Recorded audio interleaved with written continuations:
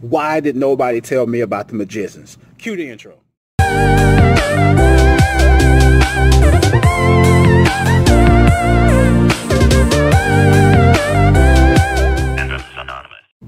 What's going on, everybody? Welcome to another episode of Fandoms Anonymous. I am here to review The Magicians Season 1. Now, I know a lot of you are probably saying, this season already came out. That's old. No, it's new to me. I decided to pick it up on Netflix. I looked at it. I looked at the trailer. I said, let's go ahead and watch it. And oh my God, was I brought into a world that I never knew that I would be taken to. I have already binged Season 1 and Season 2. And I know Season 3 is coming out on Sci-Fi like next week. But excuse me and my notes about this show.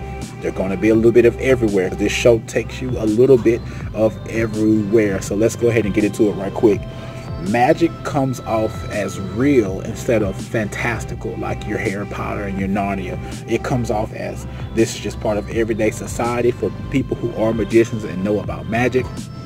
It just comes off as if it's a part of everyday life.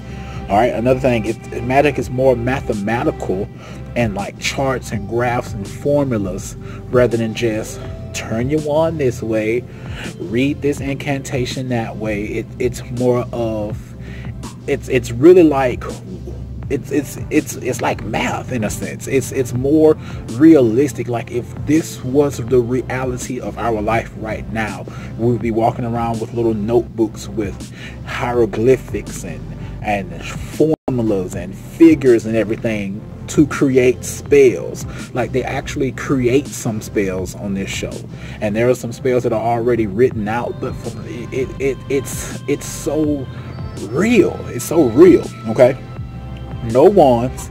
It's all done by hands and the incantations from different languages. Like for some spells that you want to do, you have to know how to speak a little bit of that language. You do, and they have the school called Brakebills. And of course, you know, Brakebills, the first thing you think about is Hogwarts. So Brakebills is a school that they go to learn more about magic and learn more about their abilities and learn who they are as magicians. Not wizards, magicians, okay? So, you know, it's more hand, like, you know, you'll see them go, you know, turn their hands upside down and putting hands together and stuff like this, and they are literally casting spells, and they call it casting. You know, that's what they call it. Casting spell, they call it casting. All right, each magician has a class type. You know, you have your physical magicians, your knowledge magicians. You even have a special group of people called travelers, like Penny. Penny is a traveler. So again, there's a school at Brakebills that reminds you of Hogwarts, and you're able to get in and out of it from the real world. You don't have to travel through a secret platform or through anything else of that nature. You literally, if you are a part of that school, you travel in. We start off with Quentin and Julia. Quentin is going to have a meeting for his spot at Yale. In turn, he comes into some pretty splendiferous type of situation where he winds up at Brakebills. He winds up taking a test to seeing if he's going to be good to stay there, as well as Julia. Julia fails and she's removed from Brakebills, but Julia knows that she's a magician, and Quentin knows that he did not know that he had or possessed magic. This show really takes you into the reality of an adult Harry Potter. It takes you into reality of magic being real, magic being a part of everyday life in a sense, and just magic being magic. And I love what they do with this show. Now, we have this specific place called Fillory. Now, Fillory is a fantastical world that's created in the book. So it's almost like they have a Harry Potter book inside of this TV show. So Fillory is actually a real place, and Quentin has been reading the books about Fillory just as in our lives we're reading the Harry Potter books. He's been reading these books forever, and, you know, all growing up and even as an adult, and he always wanted to go to Fillory. But we found out that Fillory is a real place. There's also witches. It's like, the thing about spells, sometimes they're hard to come by. If you're not going to Brakebills and learning spells, and you're just out in the real world, like everyday life, spells are sometimes hard to come by. So you literally have people who are turning tricks for spells, selling stuff for spells, joining different groups and cults. You have a group of people called the Hedges. They're basically hedge witches. They do spells. They do evil stuff. They do good stuff. You know, they're kind of in between. And it goes along a lot of the premise where they want magic to be able to do magic in order to fix certain things. We got a vast amount of characters. I'm going to go off some of the main cast and characters. We got Quentin. Quentin is one of the best people I have seen be portrayed on television. This man is complex. He has a deep emotional complex. He's deeply scarred by some things in life. He wants to be accepted, then again he don't want to be accepted. It's like he's just moving on throughout life, just very misunderstood.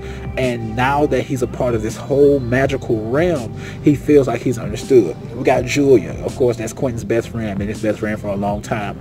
We go through and see what she goes through after she was dropped out of Breakbills because she didn't pass the test. And she turns into one of those people who has to do magic. She knows that magic is real. Before her memory is wiped, she puts a cut in her arm, because if you don't pass the test, they wipe your memory. You never know what happened. But she puts a cut in her arm before they do it, so that she'll be able to see that cut, and that cut will remind her of why she got that cut in the first place. That it was from something from Breakbills, and it was something as far as magic is concerned. So she becomes someone who knows about magic, and she becomes part of this little hedge witch clique that goes around and looking for spells, and, you know, working together to get different spells and stuff like that. We got Margot and Elliot. They come as a pair. Elliot, he's homosexual. He's kind of bisexual in a sense. And you got Margot, best friend. Margot is H.O.T. hot. They kind of are like the cool kids at Breakbills. They're real popular. They've been there for a while. They know what they're doing. You got Penny. Penny is like the butthole. He's a real asshole. But he's what you call a traveler. He can, you know, teleport himself to different places, different dimensions, you know, as he gets more and more powerful. We got Katie. Her and Penny hooked up literally real quick. I've never seen sex levitating in the air. That's something that's amazing. They hooked up real quick, and they got to know each other. She's kind of on the outside of herself, so that's why those two kind of connect real good. We got Alice. Oh my God, I love me some Alice. Alice is just so hot. H.O.T. hot. And she's real. She's the bookworm. You might as well call her the Hermione, but she's real conflicted. She had a conflicted childhood growing up, and her parents also went to Breakbills. Her brother went to Breakbills. Her brother actually died trying to help and save someone, and one of her missions is to, even though she knows everything she needs to know about magic, one of her missions is to come to Breakbills and try to find some way to bring her brother back. We got Dean Fogg. Dean Fogg is the dean. He's the head of the school, and very great complex character. There's some bad things that happen to him. We got the Chatwins, which are actually real people from the books, from the Fillory books, that they soon find out are real people. And we also have the Beast, which we found out to be Martin Chatwin, one of the Chatwin children who, you know, wanted to go to Fillory and be all a part of Fillory, and he ended up becoming evil and drinking from the wellspring, which gives them magic, or you know, gives them their magic. That's what the wellspring does.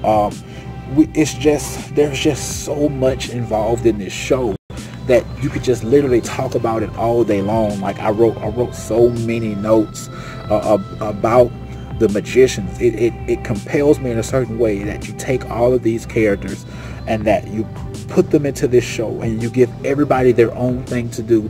There is never a time where one person is always doing the same thing as another person on this show, even though they might be in the same room and going to the same place or getting ready to do the same thing. At the end of the day, those two people still have their own individual things going on. I mean, you would think something like that would not be able to be placed on TV, but they do it so well. They do it so well. You know, even though Elliot and Alice are together, they both have their own things going on in their mind and in their lives. Same thing with Elliot and Margot. They're thick as thieves, but they both have their own conflictions. Penny and Katie, they both have their own conflictions personally. The big bad of this season was the Beast. He was Martin Chatwin. He was very powerful. He had sipped from the wellspring and was draining the wellspring, which gave the powers. He was going in and out of Fillory. He ended up making Dean Fogg blind because he knew he was a powerful magician at the school. Again, Quentin found out that Fillory was real. They go to Fillory, and they actually end up becoming High Kings and Queens of Fillory. Elliot, Margot, Penny, not Penny, but Elliot, Margot, Quentin, and Alice became High Kings and Queens of Fillory. Alice ended up killing the beast after she became very powerful by drinking from the semen of Ember, who is a god. If there are gods in this show as well, it's like Quentin always wanted to go to Fillory. He didn't know it was real, and then he finds out it's real, and it puts me along the lines, if I found out that Hogwarts was real, if I took a trip to London and got on the wrong train, and next thing I know we're at Hogwarts Castle, like how epic would that be? At the end of this season, Elliot ends up staying in Fillory as a king because of a bargain that was made. The bargain, I can't remember, the bargain was that if Elliot stayed and married a girl in Fillory, he became king, and she became his wife, then the knife maker would make a knife so that they could kill the beast with. And of course the beast was Mark Chatwin. So he became this king of Fillory, and he went on in that direction. It's like everybody gets their own story. It's so epic that everybody gets their own story. Oh man. Oh man. It's just so awesome. There's no other way to explain it. I can go on and on and on again, but I tell you guys, please go watch The Magician season 1 and season 2 on Netflix. I will do a season 2 review at a later time, maybe later on this week, but I just absolutely love The Magicians. If you've already watched The Magician season 1, let me know in the comments below how you feel about it. Whether you're watching this on YouTube or Facebook, let's talk about it. Let's talk about this epic and amazing show. We'll see you guys in another video.